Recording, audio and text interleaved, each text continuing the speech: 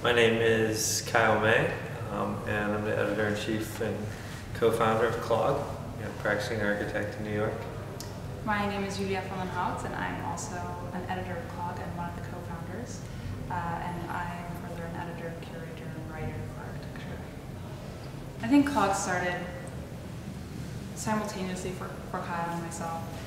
We both had, at the same time, a bit of a frustration, really, is what it comes down to with how architecture discourse was going down. And we were increasingly finding ourselves talking about what can be different and how would we want to see it. So at some point we started talking about what if we do a magazine. And it started off as a super small project. We were just going to ask some of our friends to write pieces and print them out, staple them together, and maybe distribute to some of our friends.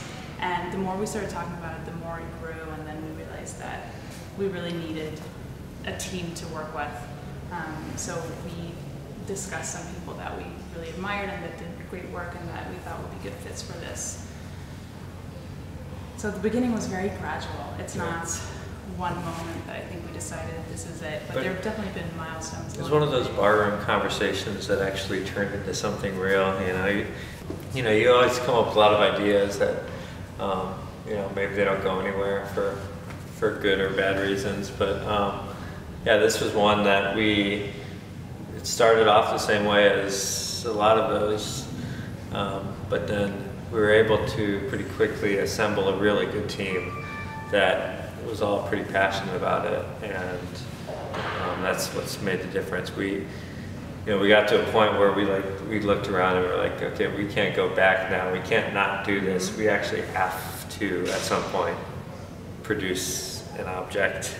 We've talked to too many people now. We're kind of over the hump. So for our first issue, that was really, I think, once we got over the hump where we had talked to 40 people or something and told them that we were going to do this, then it was going to go back.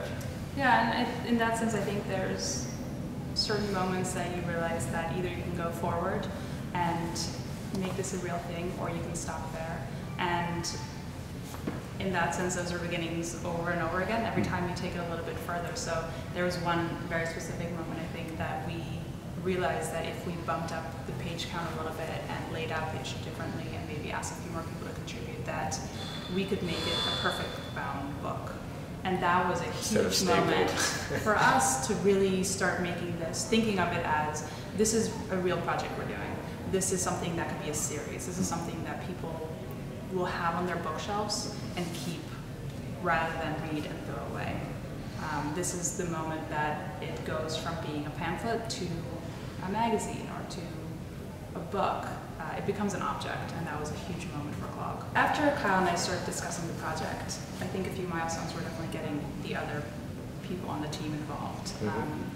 We knew that there were things that we couldn't do alone, and we really needed that team to further expand the project, not just in terms of design, but also to help us think through what does this project need to be. So they were incredibly important to us together as a team in even shaping what CLOG is now, what the mission is, and what we wanted it to be and what we didn't want it to be.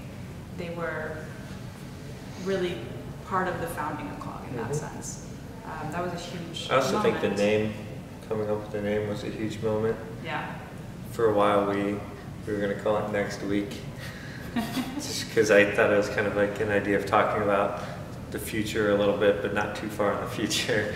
Just something a little bit ahead of right now. And that just got very confusing even when we were trying to talk about the project. Like, can we meet about next week? Next week. And the name just wasn't working. Yeah. So we were actually sitting in a Michael Beirut lecture when he was talking about, he's had this black and white lecture with just words on it. And no images. He had the word blog sitting up on the screen for a while, and he was talking about himself. And yeah, we just looked at each other and were like, CLOG would be great. You wrote it on a piece of paper and pushed it over to me, and I just looked at it and I was like, CLOG, what are you talking about?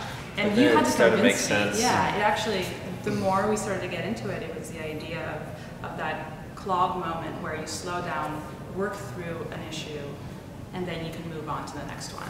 Yeah. This moment of bottleneck. Going back to kind of your initial question about beginnings, personally, I think we have a beginning with CLOG, but we still meet every once in a while, the core group, to discuss where it's going to go and if there's going to be another beginning with the same group doing another project or not. Or how CLOG might evolve into other strands using the same beginning, using the same foundation and same mission, but branching it off into different initiatives. Yeah, the idea of, I don't want to say copying, but maybe copying's fine, but iterating on or learning from, I think is absolutely essential. But I think log is undeniable. We always knew that we wanted to be different than log, and one of the big reasons why we chose short texts rather than long ones was as a response to magazines like that that have the long format, and we Gray just room. really wanted something else. But it was a model that we looked at as like, this is existing, this works well. What else does there need to be? I think San Rocco for us is a huge one that we like a lot, and that's It was in really design. born at the same, Exactly. almost the same time. Yeah. But has done incredibly well, and it's very exciting to see. And I love their design. I love the way they frame the issues. It's just a beautiful thing. And They were smarter and they have an ending. Now we're struggling with how we end. Yeah, and that was one of the things we looked at. Especially now as subscribers, you can't just stop. But that was one of the things we looked at, and we talked about it for a long time. Like, from the beginning, do we set the limit on what we want to do?